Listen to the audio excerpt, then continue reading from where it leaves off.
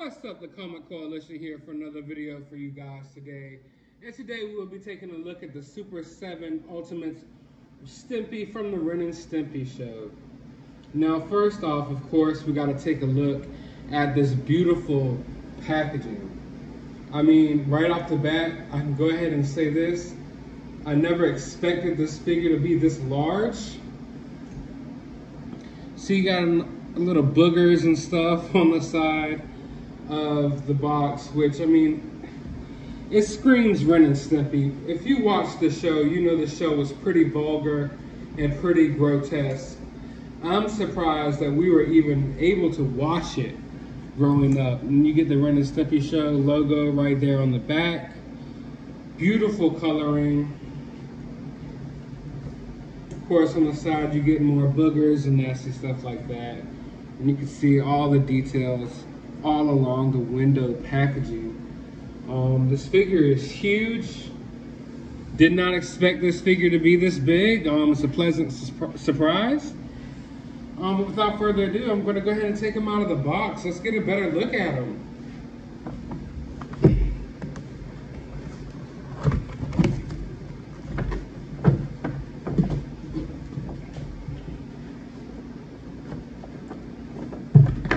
Now I know in normal reviews, they will edit the unboxing part out, but I don't want to do that.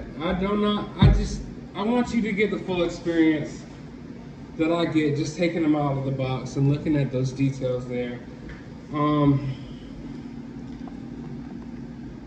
As you can see, he comes with 2 different sets of extra hands. A lot of nice different accessories. You even get your kitty kitty litter. We're gonna look at all that. I'm gonna have to cut these little protective tabs off so I can pull them out of here, but just to give you a quick glimpse of what he looks like. It's awesome. Quick note, even on the inside of the box there, you see it says "Oh Joy," and you get a nice little box right here that you can pose them in. It kind of looks like, you know, the intro to the television show. So now here we have all of his awesome accessories. Now, you may be used to getting accessories in your action figures, but I promise you, you don't get accessories that are as detailed and are as cool as this. My favorite, I'll probably have to start off with, is Stimpy's son, Stinky. If you watch the show, you know that Stimpy has a son. His name is Stinky, and yes, he is a fart. I don't know what else to tell you guys. He's a fart, but he's also a child, and Stimpy gave birth to him in one of the episodes. He has a nice little stand here that you can stand him on, but you can also take him out of little technical difficulties there with Stinky. But yeah, you can pop him right off of the stand, get an up close of him, pose him coming right out of Stimpy's butt crack if you would like. Also, we have one of Stimpy's nose goblins. Stimpy has a lot of boogers, a lot of mucus, and sometimes it comes to life. Yes, it does, kids. Yes, it does. I know what you're thinking, huh? This sounds like an interesting show. So far, we have nose goblins, which are living boogers, and we have a living fart in which the main character gave birth to. Yes, it is getting weird, guys. Also, he comes with these extra sets of hands. Nothing too different about the hands. I guess this would be what you would consider a gripping hand, although I'm not sure how much grip you would really get out of it. Also, one of my favorite things it comes with is this half-eaten fish, or I guess whole-eaten fish, because you don't want to eat the tail and the head, but just look at the colors on it and how detailed it is. It did an amazing paint job on it. Just the little attentions to details like this make this figure so awesome. Also, of course, he has to come with his own little Stimpy litter box here, and as you can see, he's got his little foot spots there, so you can set him up in his litter box, which I guess is how you would probably display him on your shelves. You put him right there in this litter box. Look how awesome he looks. But not only does he come with a litter box, he has to come with a bag of gritty kitty litter. And look at the details they put to that. So yeah, right off the bat, we got a ton of cool little accessories, which just makes the figure that much more worth it. You could have a day's worth of fun just playing around with the different accessories and looking at all the nice details. I mean, just this alone is something I would sit on my toy shelf. The last accessory, of course, is the little nipple hat. If you've seen the show, then you know about the hat. Him and Ren wear it sometimes.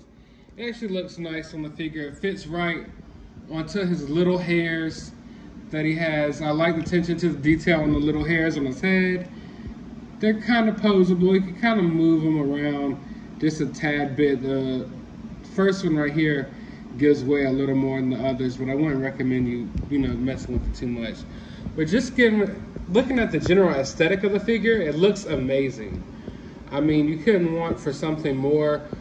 I've seen a few people complain that the colors are a little off, but to me it looks all right. I can see where they're coming from, but if you go back and watch episodes of the show, the coloration of the characters tends to change a little bit over time. There's a few iterations of the show in itself.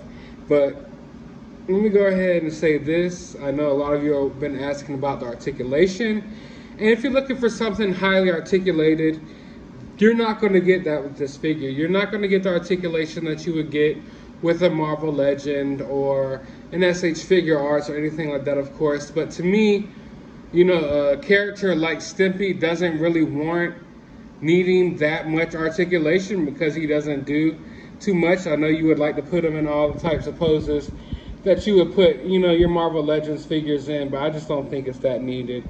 And yes, he does have a butt crack. If the figure did not have a butt crack, I would have sent it back, because a butt crack is just everything when it comes to Stimpy. He's always doing butt crack stuff. I've probably said the word butt crack in this video more than I've had in the last 10 years. One thing I also want to note about the figure is, as far as him standing up on his own, he can stand up on his own pretty well, but you have to position the legs back just a little bit. Now, as far as articulation and the legs go, you're not going to get too much movement here. You're going to be able to move it around like that. The ankles do have a little bit of swivel pivot to them. Nothing too major. So like I said, you're not going to get him in any crazy, jump kick poses or anything like that. But you'll be able to move him around, as much as I think is really necessary for a figure like Ren and Stimpy. You're going to be able to move the wrist like so you don't have to worry about that. You're going to get a little range of motion there. And as far as the arms go, they go up about that high. You can twirl them around as much as you see fit, but you're not going to get him in anything too out of this world, But for me at least, it's all I need for a character like Stimpy.